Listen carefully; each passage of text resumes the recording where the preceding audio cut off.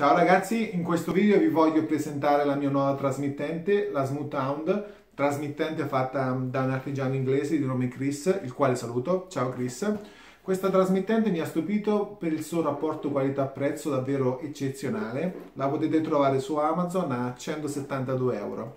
E pubblicherò diversi video in cui la vedrete in azione, quindi anche confronti con altre trasmittenti come la Shure, la Line 6. Ma in questo video volevo farvi vedere gli elementi dalla quale è composta. Iniziamo dal trasmettitore, che come vedete è piccolissimo, è fantastico. Viene alimentato da due pile AAA, le quali in media durano una quindicina d'ore, quindi potrete fare diversi live senza dover cambiare batterie. Per accendere il trasmettitore basta premere il pulsante allo squalo, che come vedete quando è in funzione diventa verde, e basta inserirlo nel vostro strumento e non dovrete pensare a nient'altro. Anche qui i materiali sono ottimi e il fatto di suonare senza avere per niente un cavo rende l'esperienza live davvero fantastica e molto particolare. Proseguiamo col ricevitore, che come vedete è molto piccolo, mi sta nel palmo della mano anche questo, e sempre alluminio, quindi ottimi materiali. Le antenne le troviamo sopra, questo è molto comodo perché non avendo le laterali non occupa molto spazio in pedaliera. Allora, qui abbiamo l'ingresso dell'alimentazione, che ricordiamo è l'alimentazione inversa rispetto alla maggior parte dei pedali che trovate in commercio. Quindi dovete usare o l'alimentatore della Smooth o ricordarvi nel vostro alimentatore di mettere un cavo per invertire la polarità. E qui vicino troviamo il pulsante per accendere o spegnere la trasmittente.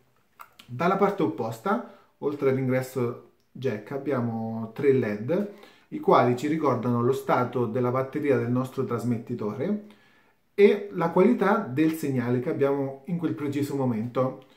Inoltre c'è la funzione Pro. Premendo questo tasto e usando in un determinato modo potrete decidere se spegnere automaticamente il trasmettitore quando si è inattivi per tot minuti e scegliere anche la lunghezza del cavo da simulare. Questo cosa comporterà? Se la lunghezza del cavo che sceglierete è molto corta, quindi un jack cortissimo, questo comporterà un suono più brillante, mentre aumentando la lunghezza del cavo sentirete appunto che i bassi ritornano su, quindi un suono più con bassi, un suono più corposo. Ho fatto diverse prove sia col basso che con la chitarra acustica che elettrica.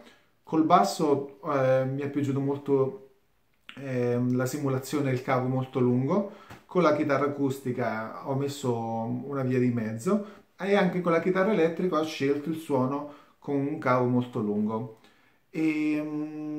Cos'altro dire? Il cavo di alimentazione originale è questo qui, l'alimentatore scusate volevo dire.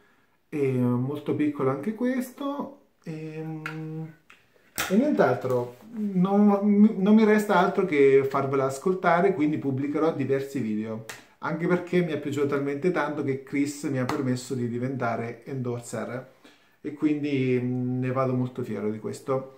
Ci vediamo nei prossimi video, ciao ciao!